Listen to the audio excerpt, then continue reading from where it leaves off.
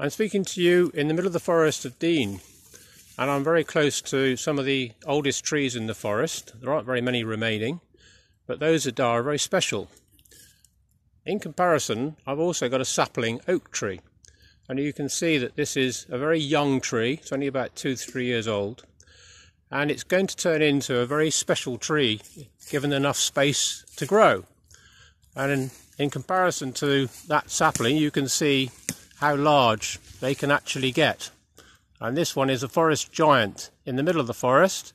It's about 350, perhaps a little bit older. It's 350 years old. It's a very special tree, and we need to look after them. And we need to encourage more of these trees to grow in the forest.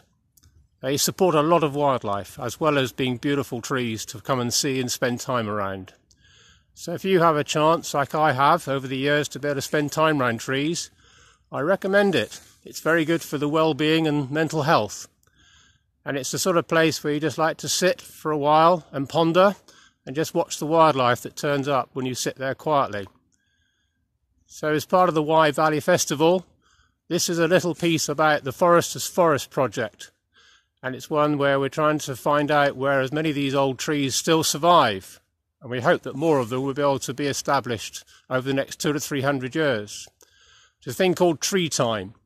Very, very slow, but it's very, very important that we give these trees time and space to grow.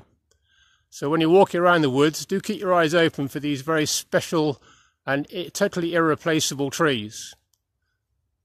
Enjoy the festival, and maybe see you in the woods sometime. Cheerio!